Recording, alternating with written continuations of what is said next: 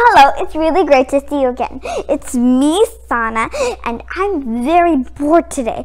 So I thought I could do a science experiment with you to get on board, because science is not boring. Starting of our experiment. So, do you know, ever since coronavirus came, people are asking us to wash our hands with soap.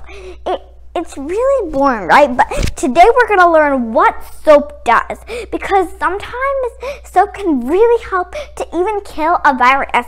So that means a soap could even kill a coronavirus. Now let's start our experiment. So first what we'll need is a bit of cotton swabs, and then we'll need food color. We'll need some milk.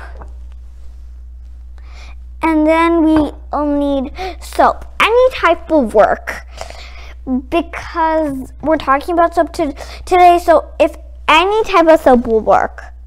Dishwasher, any.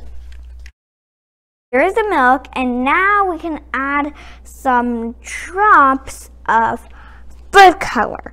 Okay, now we're done with the blue, and we can put green.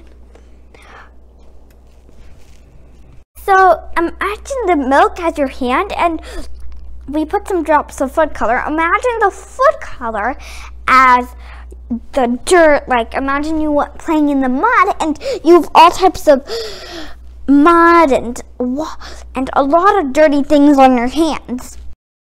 Okay, so now this is a cup of water, and this is a cup of soap. So let's see what happens if we take one of these and we dip it into the water. And now let's put it in the middle of over here. Just a bit of the blue, it just went away, but nothing actually happened. Now let's try the soap. Dipping it with soap, and let's see what happens. Oh my gosh, did you see that? The food color went away and immediately faded from the soap. I'm gonna show it one more time. Oh my gosh. I think you all saw that.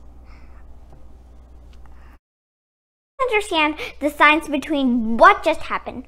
What just happened was when we put the soap wants the fat of the milk. So, and the fat attracts to the soap. So the fat came rushing so the fat of the milk came rushing to the soap. And everything else, like the food color, floated away from the soap.